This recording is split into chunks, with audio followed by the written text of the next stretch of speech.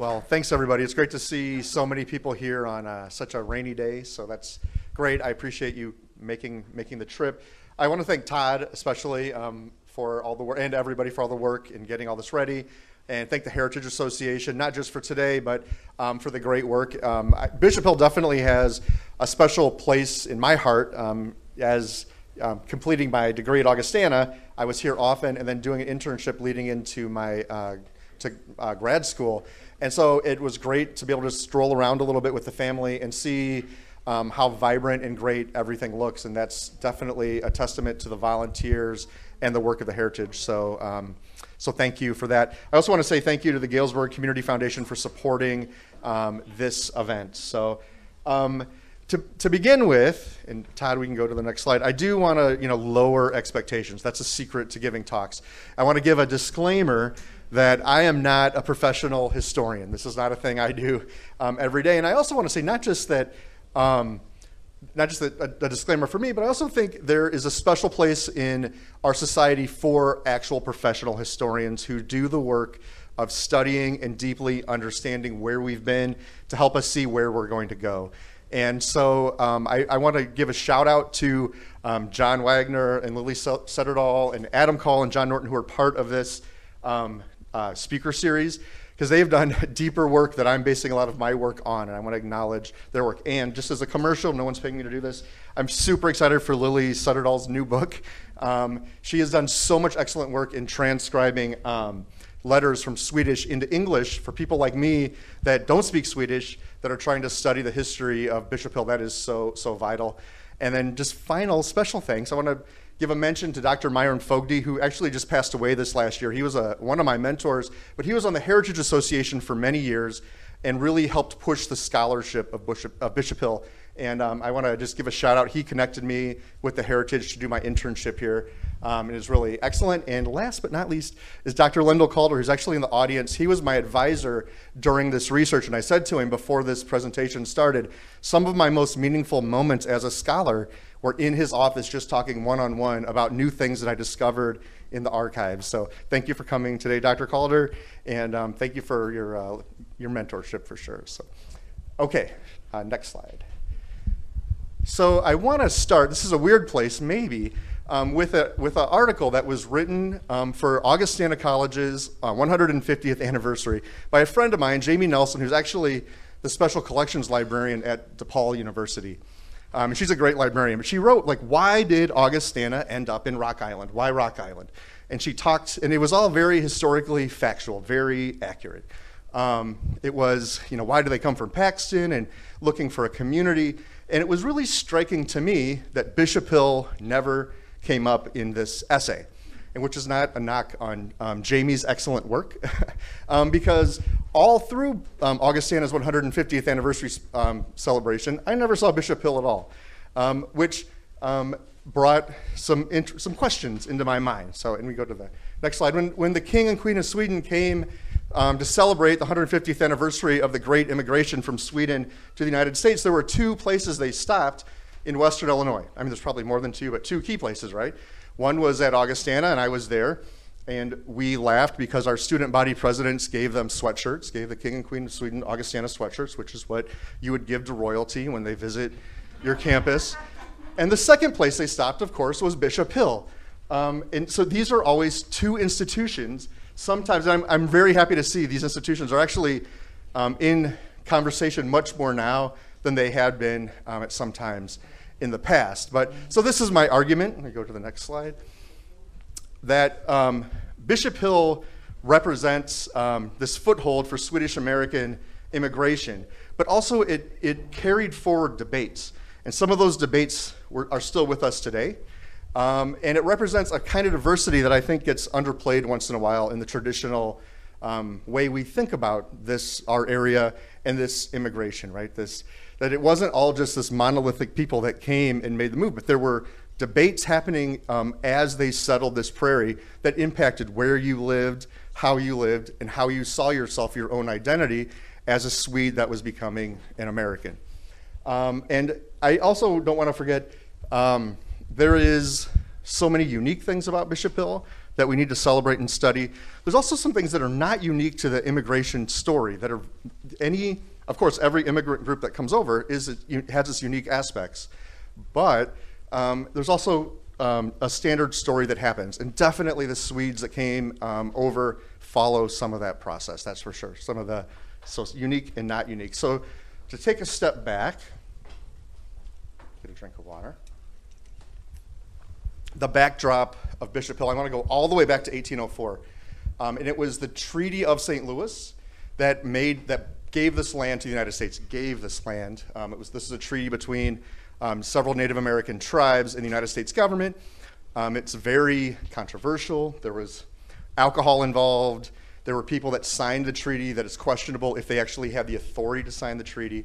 And then this eventually, and I totally stole this map, but you can see that this includes the land where Bishop Hill is all the way up into southern Wisconsin. So this is how this land that we are on today became part of the United States. Go to the next slide.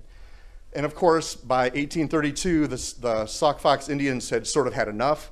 They were getting pushed off their land. Their corn was getting taken by Europeans that were coming in. And that's when Black Hawk finally, with the Black Hawk War happened, and that was in 1832. In Stoneberg's history from 1905, he talks about the first settlers to come to Weller Township, and that was in 1836, right? So the war was in 1832. First settlers here was in 1836, right? So that war pushed the final Native Americans out of this area into Iowa and opened up the settlement to come. Meanwhile, back in Sweden, the Lutheran Church of Sweden was essentially a de facto branch of the Swedish government. So if you wanted to do certain things in society, you'd have approval from your pastor, you had to take communion, different rules. If you wanted to travel, sometimes there were signatures required from your pastors.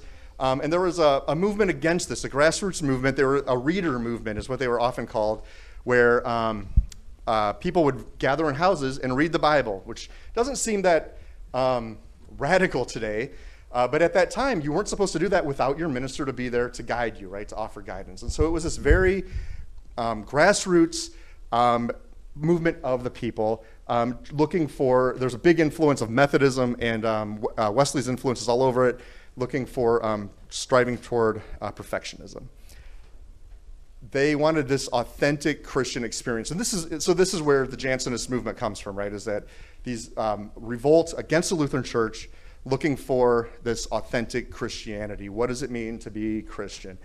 George Scott, who was actually an Englishman, was preaching across Sweden. He was eventually asked to leave Sweden, but there's really strong evidence that Scott's influence over Jansen and the reader movement was very significant, and that helped build up these followers. So for a while they were tolerated, and then they became less tolerated, which we'll talk about. Also in Sweden, this idea of America eventually became implanted around that same time, the early 1840s. Robert Baird did a tour, and he really sold America as this land of course, opportunity, religious freedom. And you had this time in Sweden, right, where you had this country that was really locked in, a small country. Today, the population of Sweden is not that much different than the population of Illinois. I don't know what it was back then, so forgive me.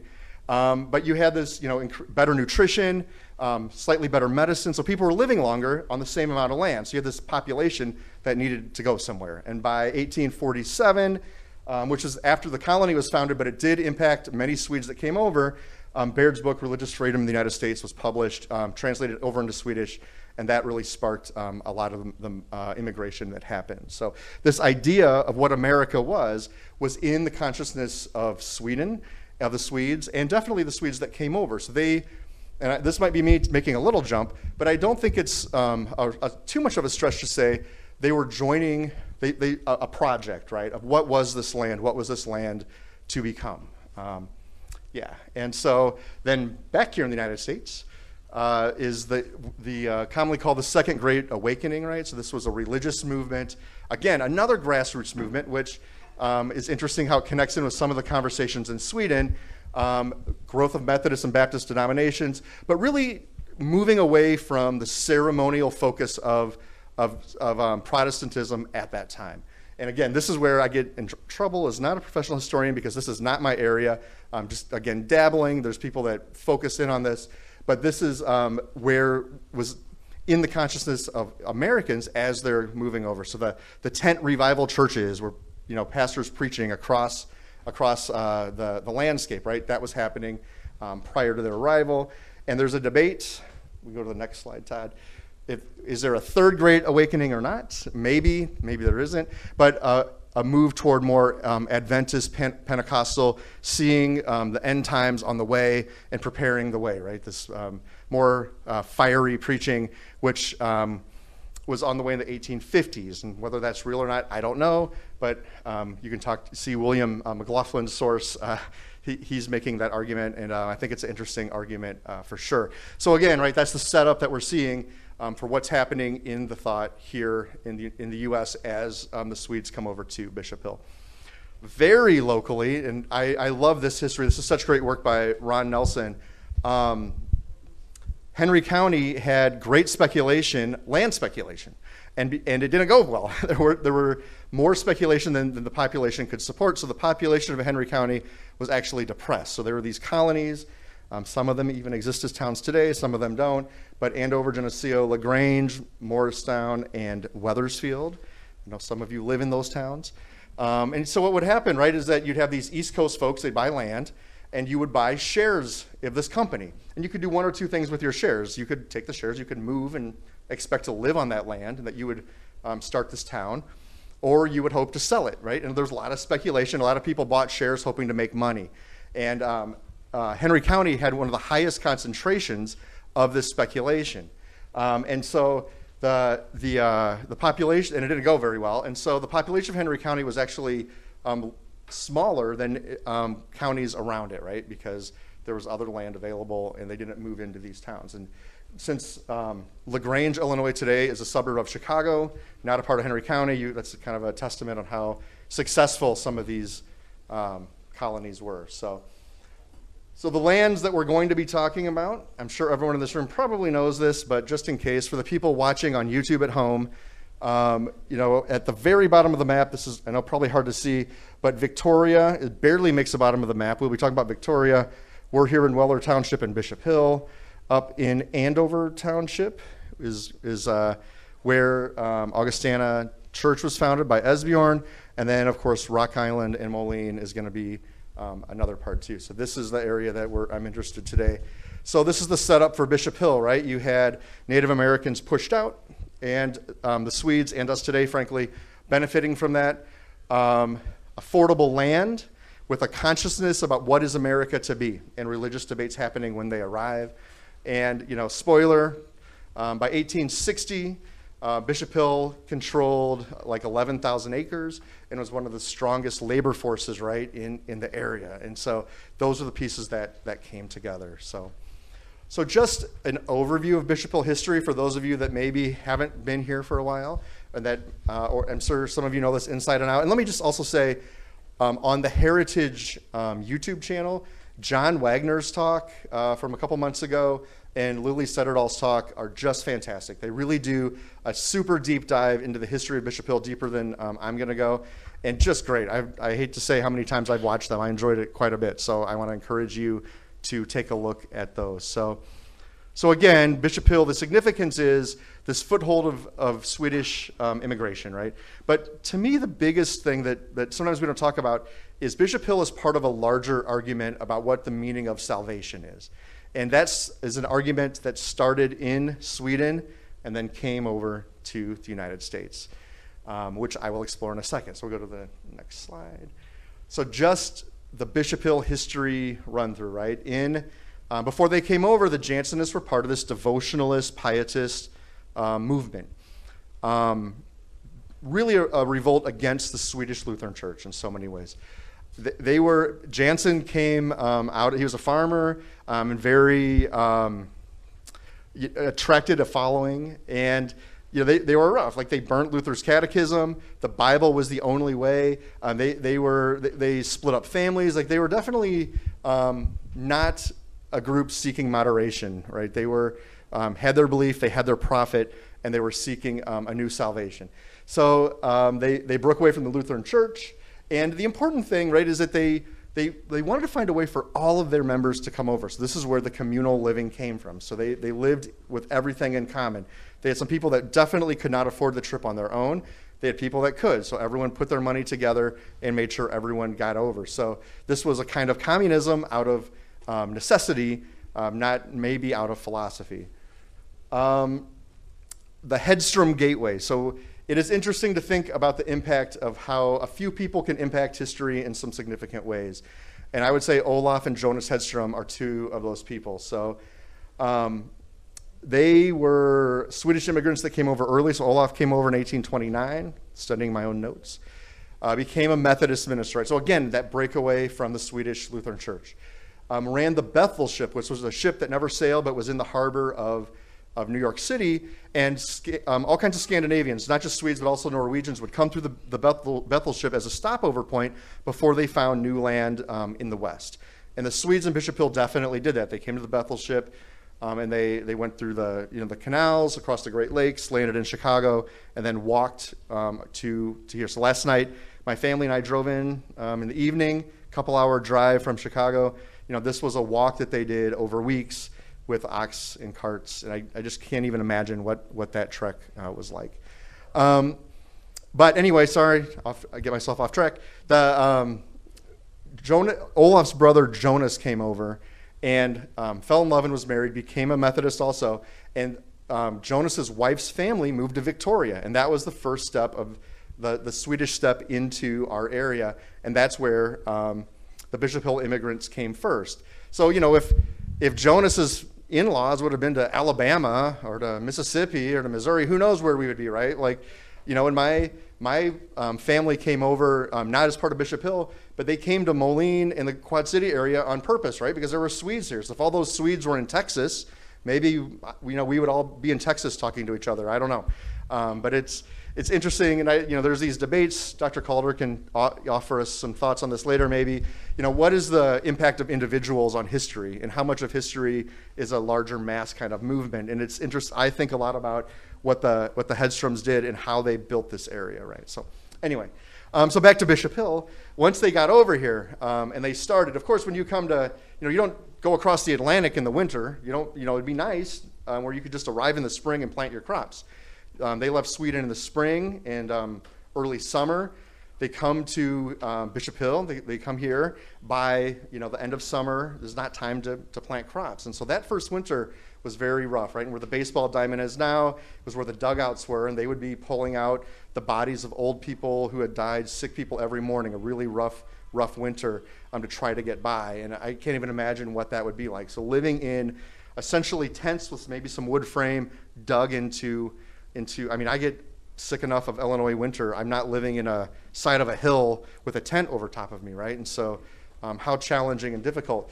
But with that being said, they went right to work. Once spring came, they started to build and they started to grow. And if you're a farmer in Sweden, that's hard. It's rocky, rough land. But in Illinois, you can throw some seeds over your shoulder and they start to grow with some of the greatest farmland in the world. So the Swedes were, this was great. And once they got going, of course, further challenges in 1849, there was a major cholera epidemic that actually took the life of Erik-Jansson's wife.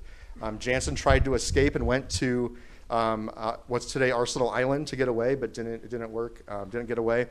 But really, really major impact with the cholera outbreak. And of course, as the Janssonist faith as perfectionists, they believed that if they truly believed and had true faith, then the Holy Spirit would prevent them from being sick with this cholera. And so you had people that would wake up in the morning fine and have to go out and work and then be dead by nightfall. And it was really, it was not the way to practice medicine, but it was really a harsh time. But with that being said, they still continued to grow and build. 1850, Jansson has a conflict with his son-in-law, cousin. He's married his cousin. Sorry, yeah, thank you. Get things thrown at me. But gets shot in Cambridge at the church. So this was actually my interest in how I really wanted to explore Bishop Hills, because I grew up in Cambridge. And so I knew that Erik-Jansson died in Cambridge, but I didn't know that much more beyond that. And so that's the path that I took to explore this interesting kind of history as a Cambridge resident. But the death of Janssen, the colony has to take an idea. I don't know if I want the next slide or not. I think the important, before we go to the next slide, the work had already begun, right? They were growing, they were planting, more colonists were coming over, and their success was already on the way. Even with these setbacks, they were growing and becoming the community they would become. So now we can, with the death of Janssen, the colony was chartered through the state of Illinois and became an official a colony, that's what they called it. So they had trustees that ran the colony, everyone was a member, and everything was owned in common, right? So you got so many clothes every year, there was a big cafeteria that you could go and eat in. But it was really started to become this economic machine for the Prairie, and they would service and connect with farmers and others around the area. They were trading broom corn, in Chicago. They were investing widely. They had outposts in Orion. They had fishing posts on the river. They helped found Galva. They brought the train lines through. I mean, this was a huge labor force of people that were opening up the Prairie and really, the craftsmen, and please go through all the museums that are here. I mean, these were people that had knowledge that they came over, and they were ready to work and really exploded this area. We go to the next slide. But bankruptcy led to division. They had some bad investments. There was a major economic downturn and as a result of the Crimean War that rippled through, and they lost a lot of money. They were in major debt. And so at that point, they decided to break up the colony to pay off debts. That was there's a lot of research on that. There's different camps on if we were going to stay together, if we were going to break up.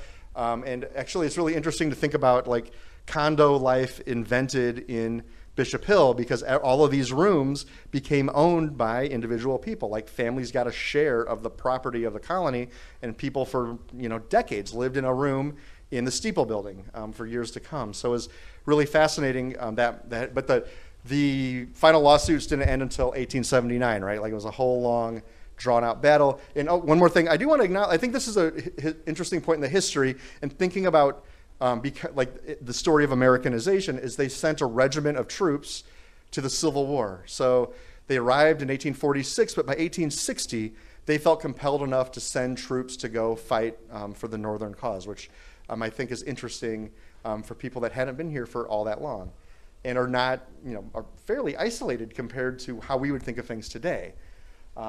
So let's talk a little bit about this idea of salvation and the debates that came over from Sweden. There's three people, we can go to the next slide, three people that I would like to focus on. And they are Erik-Jansson from Bishop Hill, of course, Jonas Hedström, who I mentioned, and Lars Paul Esbjorn, who founded the Augustana Lutheran Synod and is also the first president of Augustana College. Before I do that, I just want to set the stage a little bit. Bishop Hill there's a flow of people that came through Bishop Hill. There's a lot of debates on how many people lived here at any one time, how many total people came over, but definitely there were people that came to Bishop Hill who didn't intend to stay in Bishop Hill.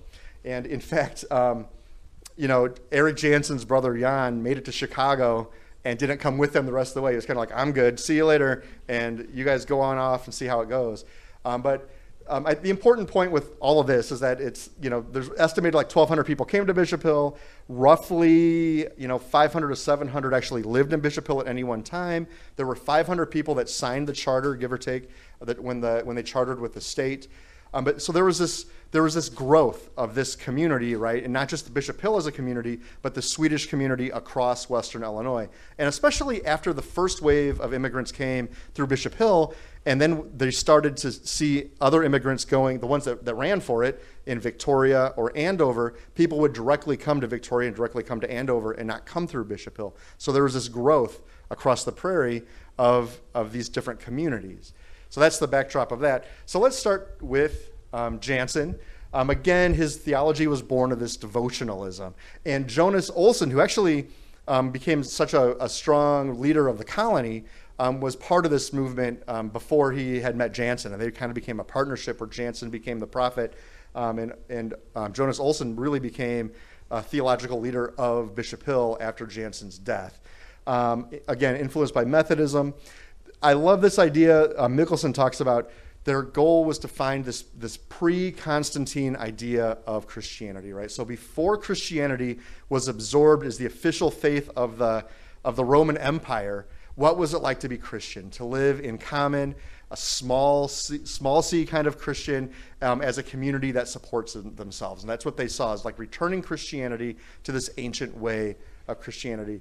I mentioned a little bit of this, but this theology was this idea of perfectionism, that we can harness the gifts of the Holy Spirit now through pure faith. Like real believers could draw on that and be perfect through their belief. And definitely, this is a very Lutheran thing, rejected the idea of inherited sinfulness. So the idea that we're born sinners and we must seek forgiveness, that was out the window for the Janssonists, right? No, we can be perfectionists. We can be perfect now with real faith. And I think it's pretty fair to say that after Janssen's death, Olson continued on, in some way, this belief of Janssen's, right? He became the religious leader. They never had really ministers that were going to go out. It was a very of the people kind of Christian practice. And I just love this quote. This is Janssen's quote. It is writ that whoever ye shall ask in prayer, believing ye shall receive, all things are possible to him that believeth. If ye shall ask anything in my name, I will do. So saying, if you really believe and you ask in my name, you will have it. That's what God said to Erik-Jansson when he was 22 and struck down in a field before he came over. That was his moment of conversion. So I do think there's an interesting idea, and again, this is me getting on some thin ice with where my real expertise should lie, to compare Jansson and Luther. And so this idea of faith is super important between both. And it's also very dangerous to summarize anyone's theology in a few bullet points. So, I just take that with a grain of salt. But the idea for Luther, right, was that grace came from God, and he was moving against the idea, Roman Catholicism of good works at the time. Good works could get you to grace, but you had to be a believer, and that you couldn't earn your way to grace, but it was through faith and belief that got you to grace. And again, we're always in this idea. We're always going to fail. We're always going to sin. We always have to seek forgiveness. Where Jansson was a move away from that, but in some ways Jansson was a move with that, because the focus of faith was so important for Jansson. So if you had that true faith, you wouldn't be sinful, and then you could receive that grace. So I think to me, it's a really interesting comparison. Is this a reaction against Lutheranism? Is this an extension of Lutheranism? Both of them, neither of them were advocating for this work of like buying your way to heaven or doing good works to get your way into heaven. So I think it's definitely fair to say that in Bishop Hill, there were true believers, right? There were people that were Janssonists. And some people say, really into the 1880s, there were Janssonists and maybe beyond in Bishop Hill. But it's also fair to say that people used the Janssonists as an avenue to get to the New World and then jumped ship as soon as they could. Some stayed in New York, some stayed in Chicago, some got here and headed to Victoria, right? And they really broke up. There were some people that were locked into communal living, and I think this is something important to acknowledge, especially women. Like, it was not easy to go out on your own, period, if you had no belongings. But there were some people that probably wanted to get away and couldn't, and they were part of the society and then supported the colony. And Jansson did expect to build his, Eden on the prairie, and thought he would attract Americans to his faith, and that never, really happened.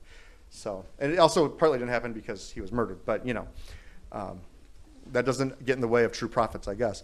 So let's talk just a little bit about Jonas Hedstrom. So again, Hedstrom came with his brother in 1833. He converted to Methodism. His main job, I don't know what his main job, he was a blacksmith, and he was a co-founder of Victoria. His theology was tied to Wesley, so he had this perfectionist tract. But Wesley in Methodism, and again, a long history here, he focused on that sinless perfectionism could happen, but Wesley also hedged a little bit, right? That we would always be failing and seeking forgiveness, seeking forgiveness. Hedstrom claimed, faithful are free of sin, and holiness can come from sinlessness. So living in sinlessness is how you find holiness. So importantly, right, Hedstrom founded the first Swedish Methodist church, and that spread. He was actually super successful. It spread across the area, and he really, he preached for 20 years. And in comparison to Jansson and Esbjorn, he probably had a more successful ministry.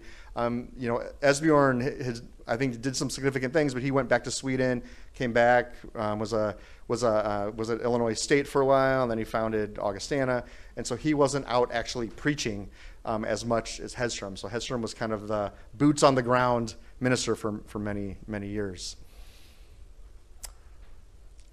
Once the Swedes started to get established here, there were several calls back, and Olaf Beck was not a happy person. His wife was captured by the Janssonists, so he would say, and he wanted to get her back. And so he was writing back to Sweden these letters. And I was like this one, talking about Jansson. I've been to visit Jansson 4 times and have seen that hellish place, talking about Bishop Hill. He and his followers lie both spiritually as well as in practice. He has not fled, as it was rumors. He owns everything in Bishop Hill in his name, and the rest of the colony, consisting of 400 souls, are his slaves. So, this was, Beck was not pulling punches when he sent letters back to Sweden. And a letter that was translated by Norton in the 70s was, we are in great need of a teacher. This is a letter to Lars Paul Esbjorn calling for a Lutheran pastor to come. There are Lutherans here. We want to come back to the church. We need our shepherd to come. And this is one of the things that helped convince Esbjorn to make the trip across.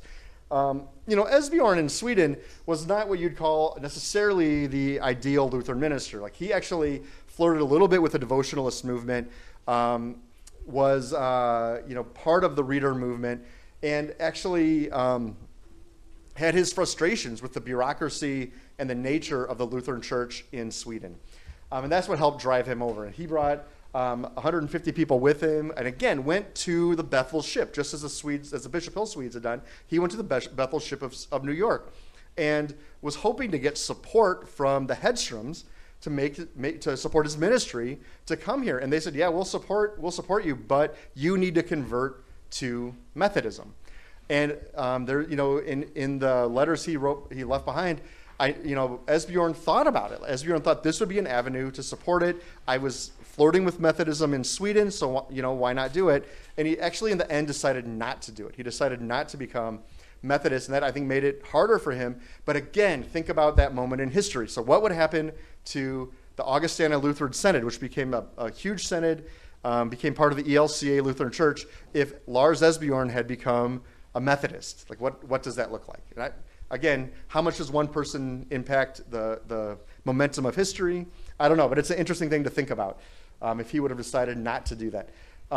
Anyway, he has a very kind of standard Lutheran theology, right? Saints and sinners, seeking forgiveness, that we will fall back into sin. We must seek forgiveness in order and follow faith. So Voices from the Garden, I'm like full of commercials. A really great essay by Dr. Fogdy in the Nobler Things to View book that the Heritage Association put out, explores all of this theology if you wanted to read a little bit more on this, and this is the title of it, so I'm stealing that from him.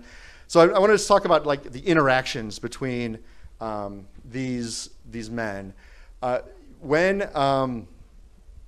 When the Janssonists arrived, there were a number that left right away, right? Some say it wasn't too many, maybe just 20. Some say as many as 200 left Bishop Hill and went to Victoria.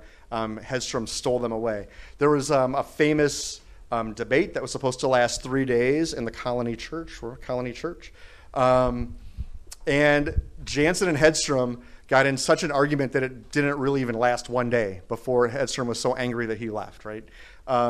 In letters back home, back to Sweden, Hedstrom calls Jansson an idiot to a letter to Esbjorn. So there was definitely harsh feelings between Hedstrom and Jansson, even though Hedstrom helped get Jansson here and get things established, right?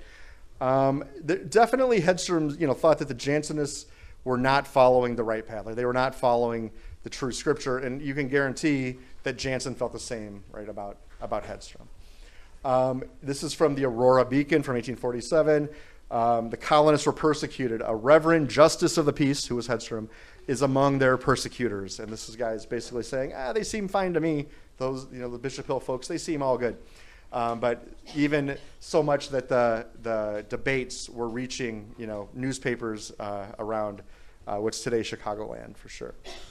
Hedstrom and Esbjorn have an interesting history together. There's a famous time where Esbjorn went out to preach around the area of Andover, and by the time he got back, he found that Hedstrom had stopped in Andover and stole people away, and people were coming to move to Victoria because it seemed so much better. But Hedstrom, in his letters, seemed to be a little nervous about Esbjorn arriving, having a Lutheran minister come. He was nervous about what that would do to his ministry, right? Did not seem very excited about that.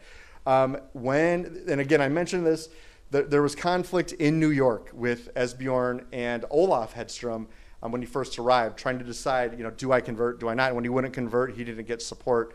And so Esbjorn lost a lot of people from Andover to Hedstrom. And, I love this. Hedstrom says there's no real Christianity that exists anywhere in Sweden. So, again, undercutting the value of the Lutheran Church. This, to me, is really a really interesting thing, is that in Sweden, Esbjorn was flirting with Methodism. It seems great. And, Dr. Fogde would say it took Esbjorn coming to America to actually become a Lutheran. And this quote is great. I came here to the U.S. with great confidence in Methodism, and it is only through the bitterest kind of experience that my eyes have finally been opened to the wretchedness and sectarianism of this system. So he came here and actually became more Lutheran than he might have if he stayed in Sweden. And I think it's interesting, right? Because in Sweden, the Lutheran Church was that kind of bureaucratic arm of the government, where here it was about the theology. It was about the belief, and it was about the struggle of ideas with people on the prairie. By many of the people here who had come to America, not necessarily because of salvation, but seeking that economic life, they saw Esbjorn as a genuine pastor. Like, this was a real pastor, trained, someone that I can follow and go, and that helped him build his ministry. Jansen and Esbjorn never, that I know of, actually spoke to each other directly. But there is no doubt that Jansen influenced Esbjorn. I don't know if Esbjorn influenced Jansen as much. Esbjorn had impact on the colony after Jansen was gone, I would say, because Esbjorn arrived in the 1850s in 1850 after Jansen had already been murdered.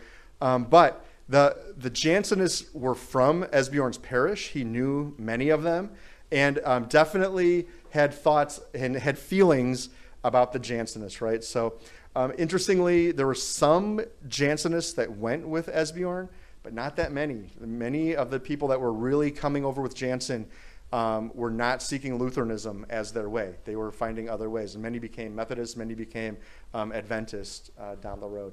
And in fact, there hasn't been, Lily Setterdahl has mentioned that there might have been a short-lived Lutheran parish in Bishop Hill, but for decades there hasn't been a Lutheran church in Bishop Hill, the Methodist church, and there's been Adventist communities, things like that. So anyway, so this is where we are, right? So Victoria, Bishop Hill, Andover, Quad Cities.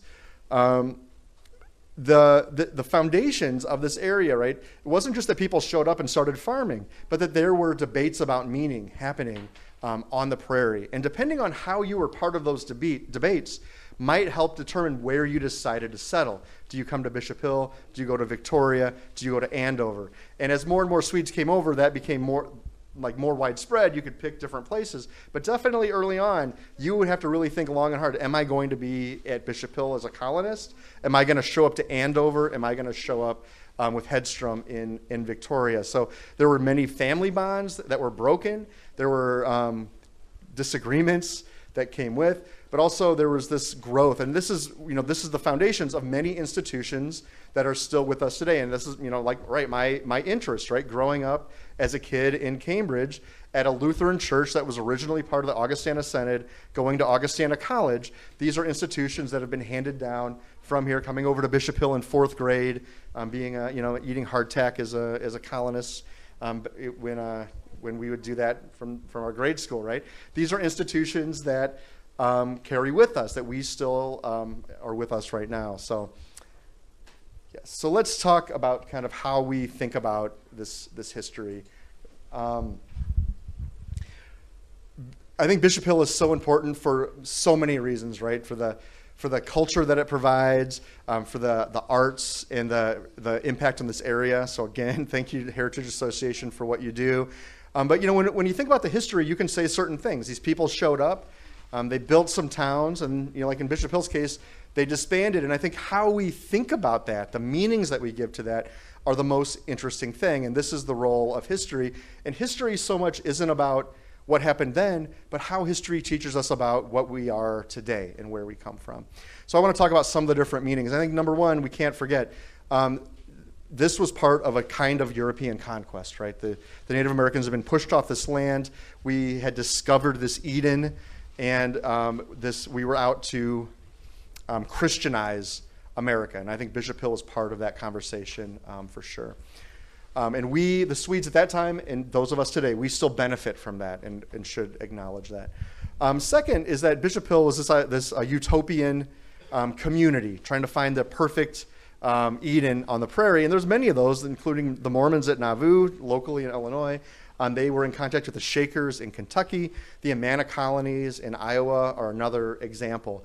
So how do we live and how do we find this perfect kind of environment? How do we build a society is definitely a conversation that we've had in America, and Bishop Hill is part of that conversation. Again, the communist but not Marxist, I always like that. I think I might have stole that from Dr. Calder.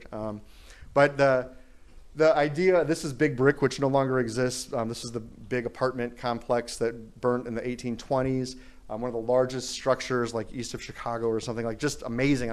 This is a building that I wish had been preserved. I mean, just where families lived together, huge dining hall. I mean, nothing like it existed, and it definitely at that time, and even up to the present. But this experiment in communal living and how do we take care of each other and form communities. And we have this story of the prairie of we're going to get our wagon and we're going to go out and we're going to find our land, but there's actually many communal settlements where they decide to do this. We're going to live in common, and I'm not just talking like hippies from 1967 going out right in California, but even across the prairie, across the development of America, where there were experiments about how we can live together. Not all of them were successful, but I do think it's interesting the stories that we tell and how Bishop Hill is a commentary against some of the traditional stories that are out there.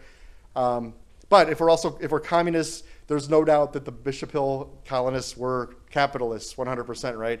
They went to work and they made money, and they made a lot of money, and they owned land, and they had huge impact. And they, again, I talked about some of this, but the colony was a capitalistic enterprise selling across different markets.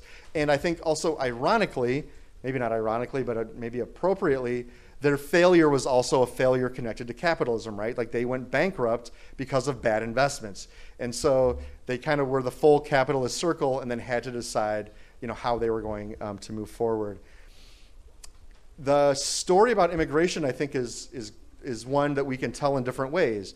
There's a standard story, and some of the letters that you read from Bishop Hill colonists, if you would cross out Sweden and put in Mexico, it would read the same as some of the emails that friends of mine would have sent when their family came up from Mexico, right? Like this is a traditional story of immigration where families brought family members over, some family members went back, there was a back and forth, there was money sent back and forth to help. And we don't think about it now, or at least I don't think about it now, but the Swedes, especially in the early 20th century, the Swedes that came over that were successful were sending money back to Sweden to help their family members come back over. And it sounds so familiar to the immigrant stories that we tell. So some stories are standard. Some of this is just part of this growth of immigration that built the United States. One thing unique with Bishop Hill is they had this interesting pattern, is that when they faced conflict, they banded together. So in Sweden, when they had conflict with the church and with the government, at one point, right, Erik-Janssonist was put in jail and he had to escape across to Norway. That's how he got on the boat to come over, is that he finally had enough and had to escape through the mountains. But when that happened, they banded together, they came to America. When they came to America, they faced cholera and hardship, right? What did they do? they banded together and stayed strong. Erik-Janssen was murdered, and the colony could have easily dissolved when Erik-Janssen was murdered. Did they? No, they banded together and they built this huge economic engine. But then at some point they went bankrupt, and did they band together? So the Mormons, when their prophet was murdered, they banded together and moved to Utah. When the colonists here, when they went bankrupt, they could have banded together and headed west, but they didn't, right? They divided up the property and became Americans, right? And there's a story of assimilation in there, of Americanization, that's something to me, and this is an argument that I've made, is that somehow they changed, right? Not only did they break up the colony, but they sent a regiment to fight in the Civil War. They were so connected in with the debates that were happening at the time. So to me, they definitely did not see themselves as an isolated immigrant community, but part of a broader landscape, and they were willing to do their part in that war. So, and then this is just the last one. I think that there is a kind of diversity on the prairie, and you know, I'm always a little nervous about using that word because we often use that word in relation to ethnicity and race, and so I don't want to undercut that meaning of the word. But I do think that there was a lot of variation among beliefs of the people who came over, and those beliefs, that debates came from Sweden about what does it mean to be Swedish, what does it mean to be believers, how should we live our lives, and that came to the prairie and became the debates between those three leaders and other people that developed Western Illinois. So I think there's discussions about identity hidden in there. There's connections of religion, economics, community. How does that work? So this is a kind of diversity on the prairie that I think built up Western Illinois. So to go back to the beginning, so why Rock Island? So I think answer number one is yes, Bishop Hill is partly why Augustana ended up in Rock Island. But it's also, more than that, right? It's a debate that started in Sweden. It's this kind of diversity and this unique and sometimes not unique story of immigration that built what became Western Illinois. So with that, thank you. I'm happy to take any questions.